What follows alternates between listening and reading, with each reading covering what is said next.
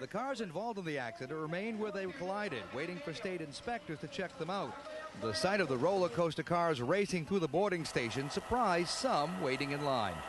There was one car that was going up onto the ramp. The other one that was coming in to let the people off just never stopped, and it just kept on going right up the ramp, and they collided, and everybody started screaming, and it was kind of something to see, you know? You never see that happen very often. Very scary.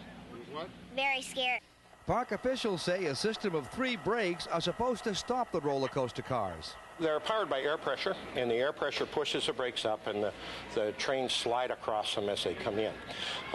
What could have happened, I don't know. I don't want to speculate on something that I don't know about yet. How frequently are these rides inspected? Daily. 36 people were in the 2 cars. 5 of them had to be treated for minor injuries at Holy Family Hospital in nearby Methuen.